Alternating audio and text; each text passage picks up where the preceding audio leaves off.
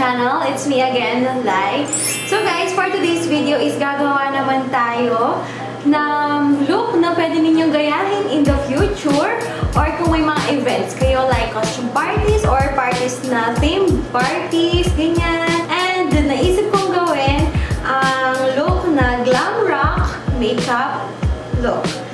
And yung mga products na gagamitin natin for today is mga dark eyeshadows and dark lipsticks. Ganyan guys. And huwag natin patagalin ang ating intro. Kung interesado ka kung paano ko gagawin ang ating look ngayon, please stay tuned. Ayun guys, start na tayo muna sa eyeshadow para kung sakaling may fallouts, ma-remove natin easily. Kasi mga dark eyeshadows yung gagamitin natin for today's look guys. So, ayun, start na tayo. Prime ko muna yung lids ko using concealer para mas kumapit ang mga eyeshadow na gagamitin ko later on. I'll do my brows first. Medyo itataas ko lang ng konti. Draw lang ng outline and fill in.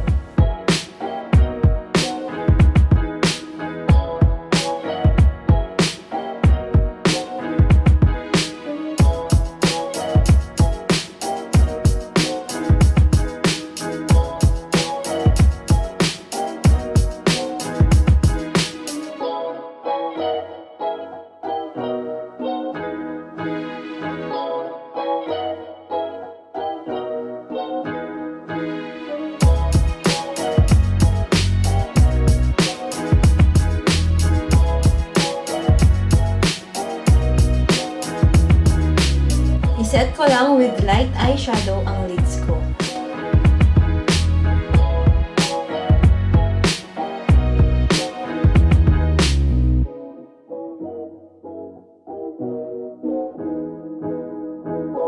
I'll start building up the brown tones sa crease para sa transition color.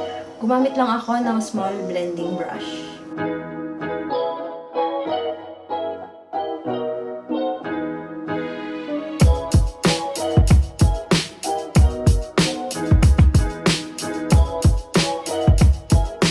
Ginamit ko dito yung LA Girl na gel liner in the shade dark brown para maging base ng black eyeshadow. Gumamit ako ng small flat brush.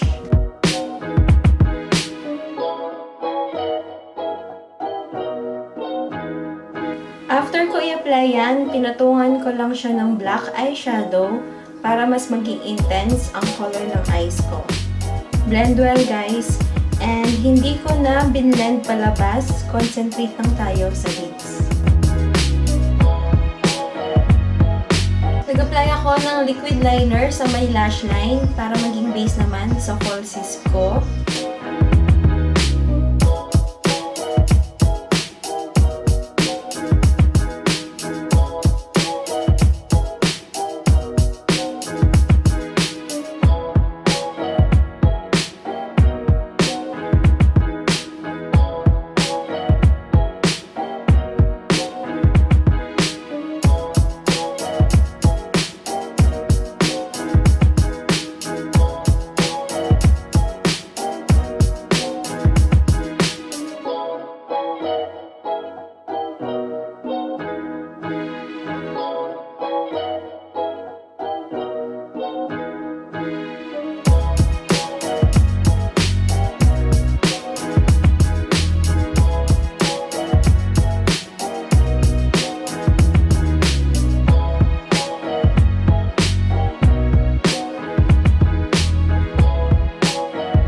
Naglagay na rin ako ng eyeliner sa taas and sa baba ng water lash line.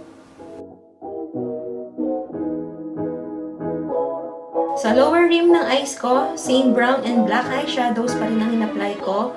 First yung black and then yung brown. And after kong gawin ang eyes, it's time for the face.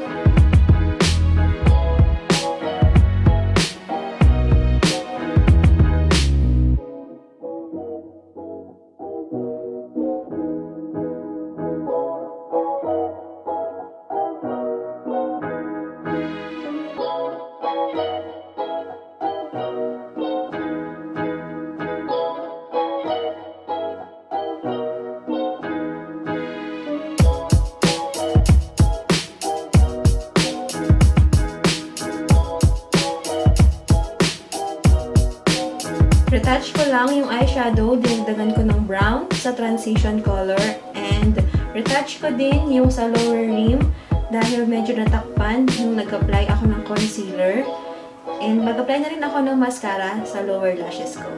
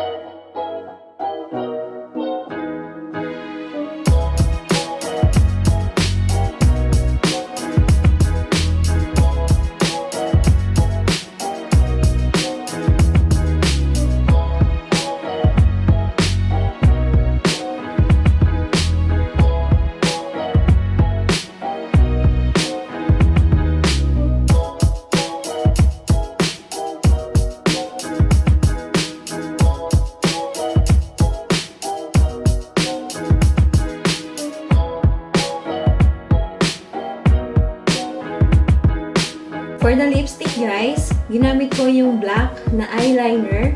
Outline muna and fill in yung entire lips.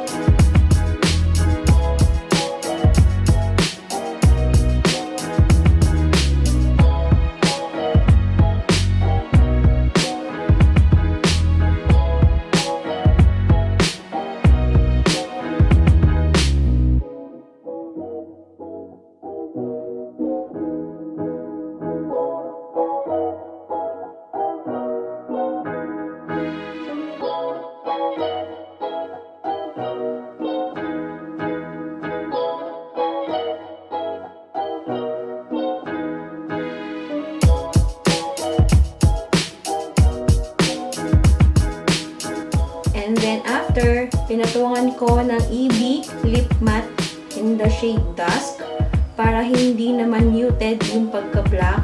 And then, nag-apply din ako ng glitters para may glam ang lips ko, guys.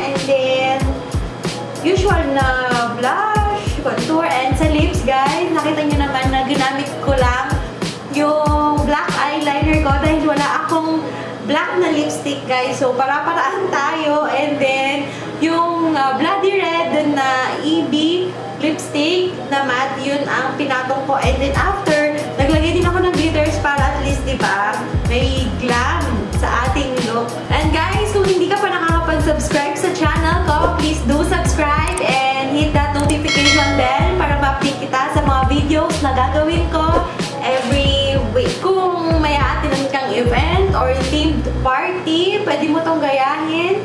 And yung mga product na ginamit natin, katulad pa rin nung dati, local brands, affordable brands. Tapos wala naman akong ginamit na bagong product. And yun guys, isa to follow lang naman yung steps kung paano natin ginawa ang look na to. So ayun, comment nyo sa baba guys kung nagustuhan nyo ang look na to. And kung kayo nagawa nyo na din ito ng version nyo, please comment kayo kung ano yung mga naging experiences nyo guys. At sana nagustuhan mo ang video na to. Please give me a thumbs up and share it to your friends. And guys, don't forget to subscribe to my channel. Hope to see you on my next video. Bye!